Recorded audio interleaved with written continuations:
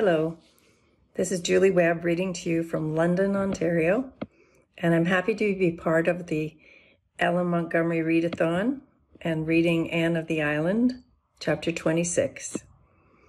My experience with Ellen Montgomery started when I was 11, and since then I collected all her books, read and reread them through the years.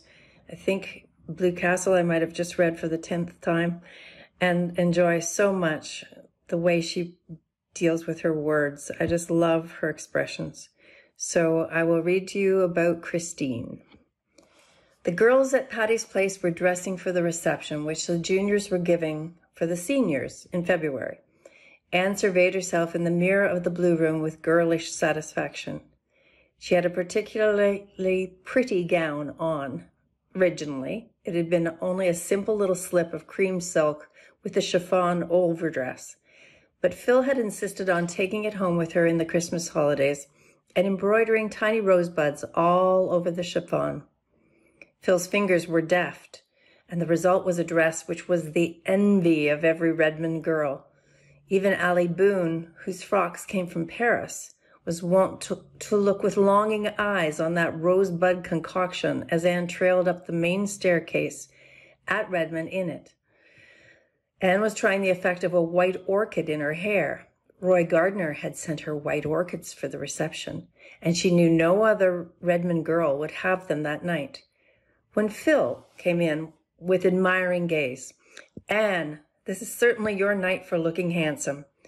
9 nights out of 10, I can easily outshine you. The 10th, you blossom out suddenly into something that eclipses me entirely. How do you manage it?" "It's the dress, dear. Fine feathers." "'Tisn't. The last evening you flamed out into beauty, you wore your old blue flannel shirtwaist that Mrs. Lynde made you. If Roy hadn't already lost head and heart about you, to be certain, it would be tonight." "I don't like orchids on you, though, Anne. No, it isn't jealousy. Orchids don't seem to belong to you. They're too exotic, too tropical, too insolent. Don't put them in your hair, anyway." "Well, I won't. I admit I'm not fond of orchids myself. I don't think they're related to me. Roy doesn't often send them. He knows I like flowers I can live with. Orchids only are things you can visit with." "Jonas sent some dear pink rosebuds for the evening, but he isn't coming himself. He said he had to lead prayer meeting in the slums. I don't believe he wanted to come, Anne. I'm horribly afraid Jonas doesn't really care anything about me.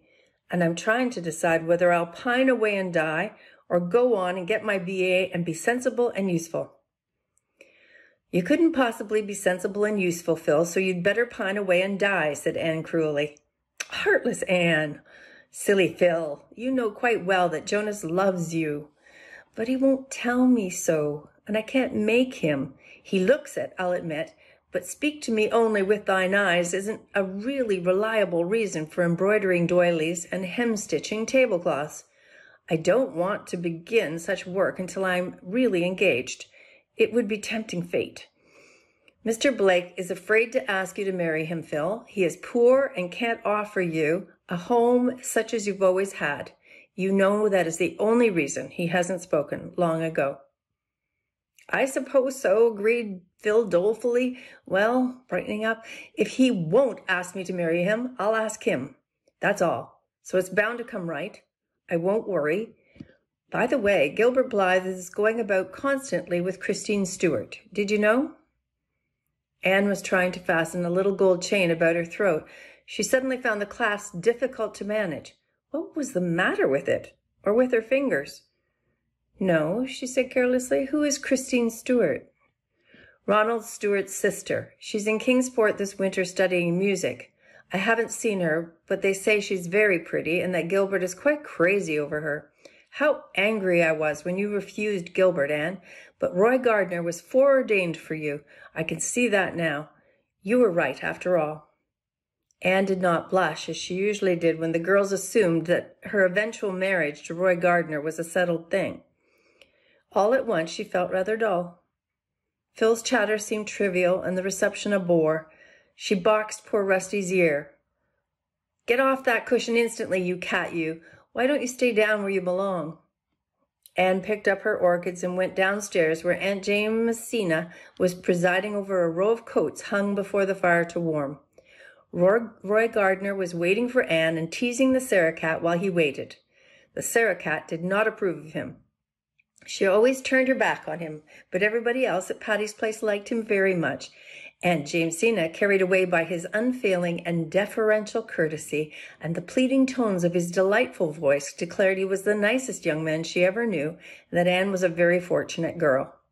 Such remarks made Anne restive.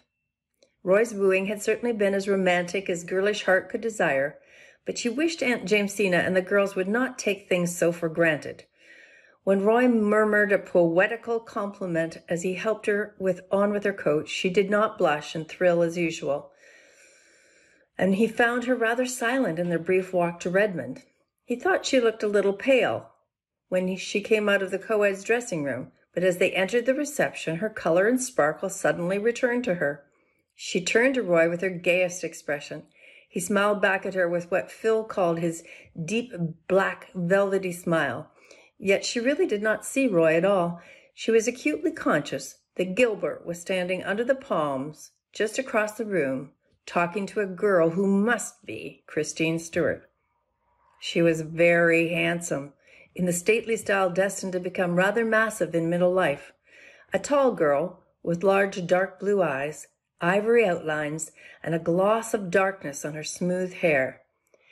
She looks just as I've always wanted to look, thought Anne miserably. Rose-leaf complexion, starry violet eyes, raven hair. Yes, she has them all. It's a wonder her name isn't Cordelia Fitzgerald in the bargain. But I don't believe her figure is as good as mine, and her nose certainly isn't. Anne felt a little comforted by this conclusion. The end.